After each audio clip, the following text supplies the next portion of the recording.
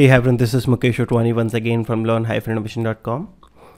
So in the last two lectures, we discussed about what is Cypress. We also discussed how to download and configure Cypress in Windows 10. Now let's understand some structure of Cypress, because before moving you should understand the folder structure, the different files it has, different configuration it has, so that it will be easy for you to understand what to modify and when to modify, right? So we have seen all this. So let's start with this test runner, and then once it is done, then we'll move to this Cypress folder structure. So if you're comfortable already, maybe you can skip this video, but I would recommend if you watch this video till then, because obviously you will get something new out of this video. So the first thing that you need to see is the folder. Okay, you can see the integration test, right?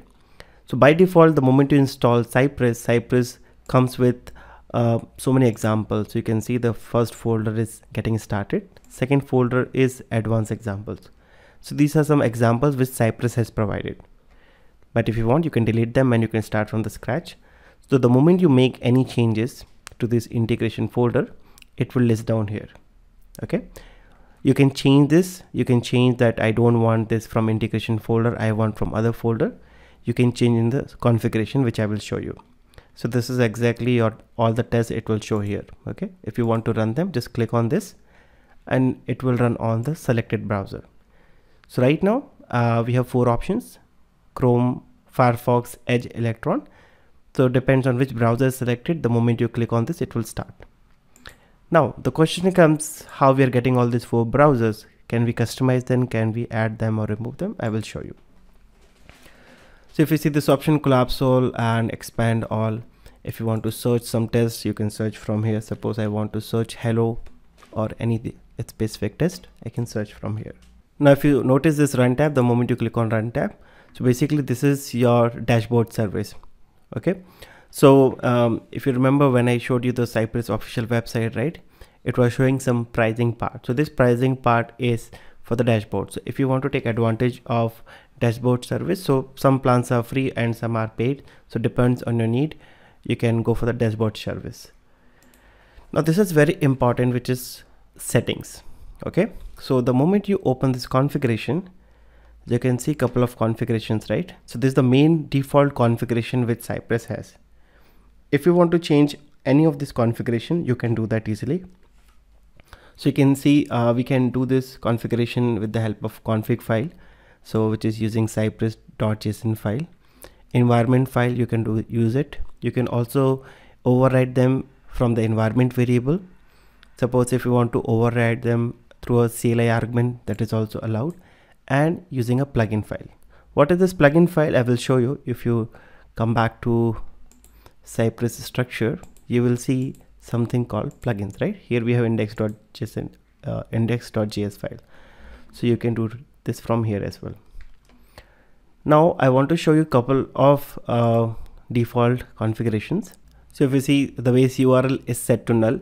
So, but if you change this base URL, you can start using within your test, and you can see we have Chrome Web Security to true. What is this? We will see component folder, which is under Cypress component. This is the important part. Default command timeout, that if some commands are not working, by default is set to 4000 millisecond, which is 4 seconds. You can change this as well. By default, the download folder will be Cypress downloads, which does not have, but once you have, it will go to this folder. Okay. And in a similar way, this is the main part. Integration folder is set to Cypress integration, which is this, which you can change obviously. In a similar way, screenshot will go under screenshots folder, plugin file will go under this folder. Similar way, if you have videos, it will go under Cypress videos. Everything you can override depends on your need. How to override them, as I showed, we have multiple options. So depends on the requirement, we will modify in the upcoming videos. And this is one of the most important part called retries. Okay, if you have been into test automation, then you must be familiar that test automation fails very often, right? Sometimes depends, okay, it could be network issue, it could be the application is very slow, or it could be any other random issue, right? It's not always the application have issue. Sometimes various factors involves in the test failure. So when you give this retry, it will automatically retry if your test is getting failed. Okay, so again, this retries have run mode, open mode. So we'll see what is the difference between run mode and open mode, and if you want to override this, how we can do that. By default it's set to 0 0. It means it will not give a retry. If your test fails, it will fail. Okay, screenshot on failure is set to true, so automatically it will take screenshots and all these other configurations. And if you see these browsers, right, so these browsers, as you can see now, Chrome, Firefox, Edge and Electron, right, and if you open them, you can see the name, family, channel, display name, which version, from where it is picking up this chrome.exe and other details as well. Finally, the host, configuration file and the testing type. So these are the default configuration which Cypress is using. Okay, and we will verify them when we start writing our test. And these are some other details like node versions. So right now I'm using 14.18.0, latest is 16. something. This is the Node.js path and a couple of other details. Proxy, we don't have any proxy right now. File opener preferences, so you can set this preference like in which file you want to open this. Right now it's set to Visual Code. It means whenever I will open any file, it will open by default in Visual Code. And this is one of the experiment feature which personally I have not tried, but if you have time, please go through this experiments tab and let me know if you find something useful here. Okay, apart from this, these all three tabs are done. Support, the moment you click on support, it will navigate you to let me show you. Click on support. It is opening which browser? I will say Google, and yeah, so it's opening support page from Cypress, where you will get a couple of links like documentation, frequently asked question, currently what bugs they have, and the community options. Okay, chat and Stack Overflow.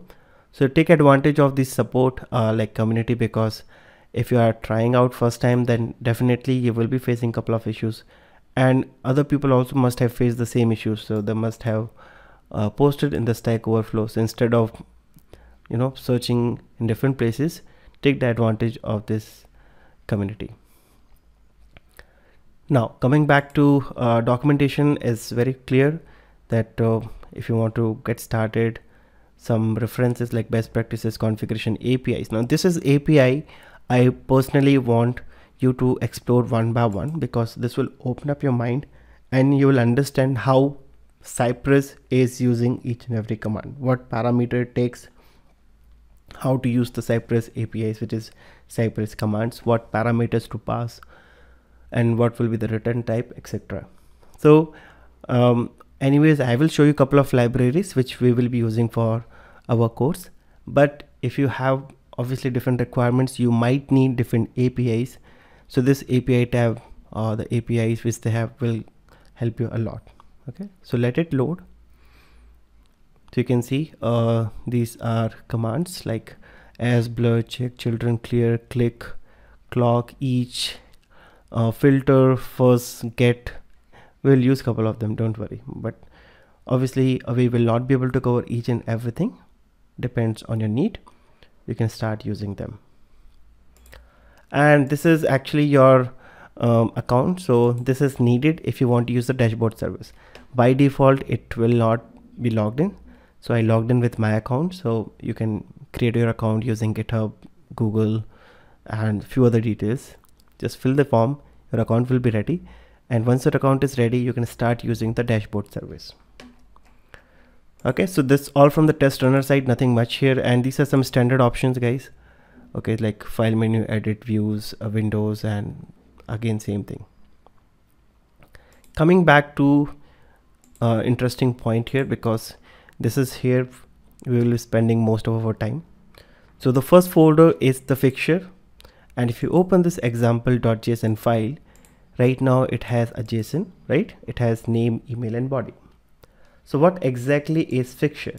So in test automation, we are not going to hard code any data. Okay, so it's always recommended that in test automation you should take the data from external sources. Now this external sources could be a JSON file just like this, it could be CSV or any other format that you're using. Take this data and start using in your test. So tomorrow, if any test data is changing, you don't have to modify your scripts. You don't have to modify your test. You will modify your test data. How we are going to use this? We will be using something called cy.fixture command, which will help you to get the data from Fixture. Second is integration. As I showed you, this is just a folder, or I will say a place where we will write our test cases. So it has some basic examples. If you want, you can leave them. Otherwise, you can delete these directories and create your own directory, and you can start writing your test inside this directory. Now, if you talk about plugins, now if you see this plugin have one file called index.js file. So what exactly this plugin? You can say they're kind of a listener to you. So what Cypress does, it will automatically include this plugin file before running your test. So with the help of this plugin, you can extend the functionality or behavior of Cypress. Now, if you talk about this, okay, let's open this. So suppose you want some plugins. So this is the life cycle which they have modified, and I want to show you list of plugins. Yes. So as you can see, the list of plugins available which you can directly start using it. So with the help of this plugin, you can actually extend the functionality behavior of Cypress. So you can see we have a couple of preprocessor, all these preprocessors. Then we have development tools. All these plugins comes under development tools. Then we have a separate category for custom commands. Then okay, here you can see something called Cyprus Xpath. So by default, Cypress does not support Xpath, but if you start using this plugin, which is Cyprus Xpath, you can take advantage of Xpath. Okay, you can see Cypress wait until, Cypress command, Cypress download files. So we are going to use these plugins. Then we have something called extending other testing frameworks. If you want to use other frameworks, you can take this plugin help. Again, these are related to authentication, and this is related to tooling. In the same way, component testing, visual testing, and these are for reporting. So we are going to use this Mocha Awesome for reporting, and Allure report is also available, and this is related to email. So you can see now plugins are available. What you have to do, just use this plugin and take the advantage of these plugins which is already available. No need to write much code. Each plugin has some configurations, how to use them, follow the guidelines, and you will be able to use them. We are going to use a couple of plugins, but depends on your need. If certain plugin is available, start using it. You can also build your own plugin as well. Now coming back to support. So again, this support looks sometimes little confusing, but it's very easy. With the help of this, let me delete this. Now this also have index.js file, and plugin also have index.js, but they serve a different purpose. So in the support package, you can write your customized command, okay, or some reusable methods, which will be available in your test files that you will be writing. Okay, and these files will run before running your test files. So suppose if you want to create some reusable method, keep inside support package. Okay, and yeah, this is all. If you want to read about these configurations, you can do that. Now coming back to Cypress.json file. Now this file is actually blank as of now, but here you can keep all the default.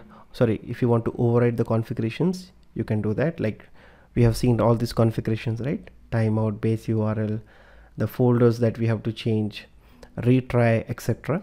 You can keep inside Cypress.json file, and your test will start using these configurations.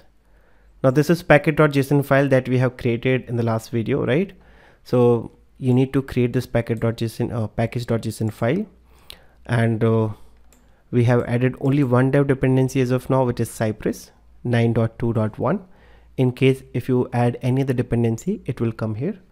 And this is one of the command that we have override, right? By default, it was something echo, but we were facing some issue while opening Cypress. So we have changed this to Cypress open. So whenever you have to start Cypress now, you will be going to command prompt and just type npm run test, and the Cypress will open for you. Now the last file is package log.json file. This is something is standard when you work with JavaScript projects. Okay, so even if you have worked with WebDriver IO, you must have seen the similar JSON file. Okay, so if you go with the official documentation, it is automatically generated for any operation where npm modify either the node modules or package.json file. Okay, so we are not going to use this. We will be playing most of the time with Cypress.json file, package.json file, and this will get automatically updated. And I showed you all the folders that we will be using.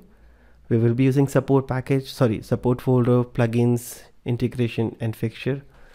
And if needed, we'll create other files as well.